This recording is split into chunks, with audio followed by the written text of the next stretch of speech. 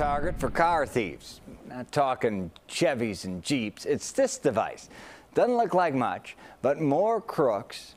It's quickly becoming the key to getting behind the wheel of as many cars as you want. CBS 2's Suzanne Lemonnier live at Area 2 Police Headquarters, where a warning is going out tonight. Suzanne. Well, Brad, robbers are targeting locksmiths and their fob programmers. Now, detectives right here at Area 2, they issued an alert about 2 different incidents. We learned about another incident that happened 5 days ago, this one in Bronzeville. He was scared, he was afraid, not knowing if you're going to live or die in a situation like that. Michael Payton talks about how a mobile locksmith was feeling after he was held at gunpoint near 38th and Wabash just 5 days ago. Payton says the locksmith told him someone called that their keys were locked inside the car, and then when he got there, they pulled out weapons and took whatever property, equipment that he had in the vehicle. The locksmith was robbed at gunpoint here in broad daylight at noon. The robbery is similar to 2 others involving mobile locksmiths. Police say in each case, the victims were responding to requests to reprogram vehicle keys. When they arrived, they were surrounded by 2 to 4 armed men. Then their vehicle reprogramming devices and key fobs were taken. Area 2 detectives put out this alert about 2 other incidents on October 4th and October 25th, both happening during the day. An employee here at Curtis Key and Lock Service in Grand Crossing showed us how the key programmer works. We won't show you specifics, but it's not difficult to make a new key fob. The keys that are in front there in that fob, you could reprogram that with this in minutes. Correct, yes. Now, the owner of Curtis Key and Lock Service told me for safety reasons, they always have cars towed to their business to make new fobs. At Area 2 in Pullman, Suzanne Lemonnier, CBS 2. This is why an aftermarket alarm is a must.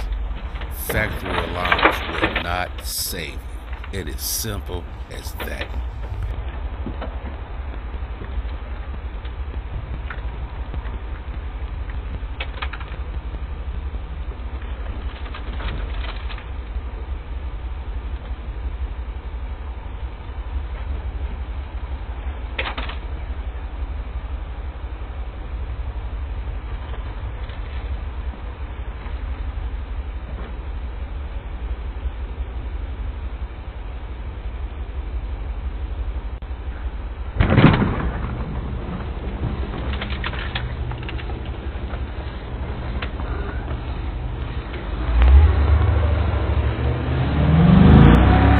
Close to the car and unlock the car when the driver pulls on the door handle or touches a sensor on it. You can also start the car without a key.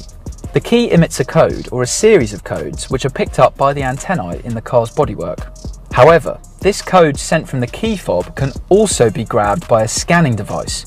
This is then sent to a booster unit that repeats the same code next to the car door to open it. If the car can be started without a key, this same booster can also be used while pressing the start button to fire up the engine and drive the car away. This is often referred to as a relay attack. In general, keyless entry fobs have a range of 5 to 6 meters, so one of the scanning units has to be no farther than this from the fob.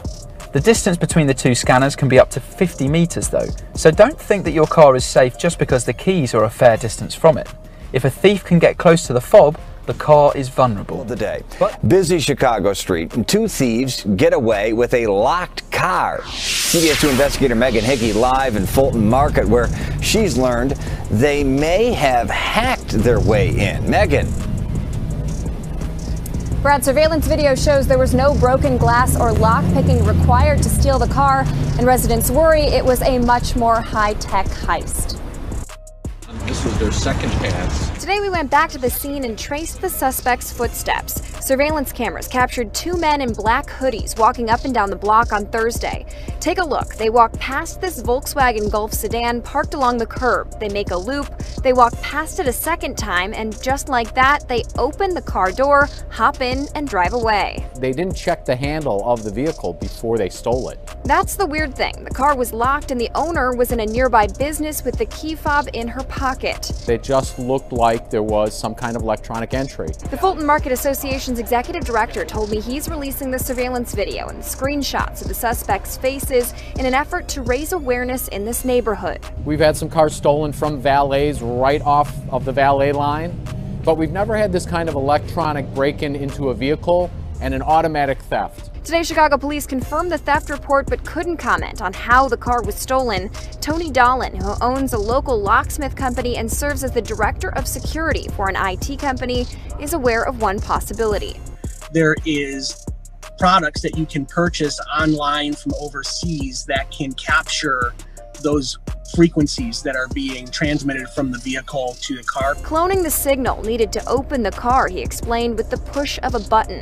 In a 2016 study, researchers at the University of Birmingham said tens of millions of cars are vulnerable to this kind of keyless hacking. They include many Volkswagen models, as well as some Ford, Mitsubishi, Nissan, and others. Dolan says many of these companies are actively working on thwarting these kinds of hacks, but in the meantime, there's very little that we can do right now other than, park in populated areas, have situational awareness. If you see something, take note. Now, the Fulton Market Association tells us that Volkswagen was recovered over the weekend, but at last check, no one had been charged. Anyone with information is asked to contact Chicago Police. Live at Fulton Market, Megan Hickey. Hey, everybody. This is SNA Security Specialist in River Grove. We're going to show you a demonstration of our ultimate alarm package. So we're pretty much going to turn on the alarm from the cell phone. There you go. The alarm is on. Now, the way that we configure things here at SNA, we do not use the factory key fob to arm and disarm the new alarm. We do not want that, okay? So, for an example, if I were to press unlock on it, you'll see the doors will unlock, but once we get up to the car,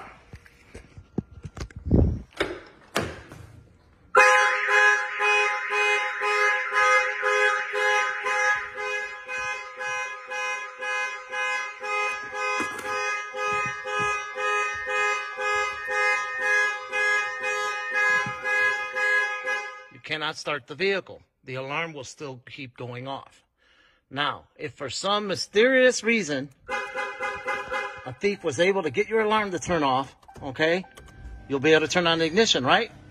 Well, with our PIN code system in, you step on the brake, the vehicle still will not start. So we have two layers of protection on this vehicle. We have the alarm remote start with drone system. You cannot start the vehicle once the alarm is turned on from your phone. And if it gets bypassed somehow, which we highly doubt, the second layer is the PIN code, which is what it's doing now. It will not let the car start, okay? Until you put in your code. Now we're going to reveal our temporary code, which we always use the OK button 4 times. 4 presses of it and 2 flashes of the hazard lights is your indication you put the correct code. Now you can start the vehicle. That is the only way you can get this vehicle started. Once the vehicle is turned off, it only takes 3 seconds. Now you can step on the brake again, and there we go. There's the brake, there's the button, will not start again. So, even if you forgot to turn on your Compustar alarm system, PIN code is still stopping the vehicle from starting, will not start. Now, we also make it so you can remotely start your vehicle from the new drone.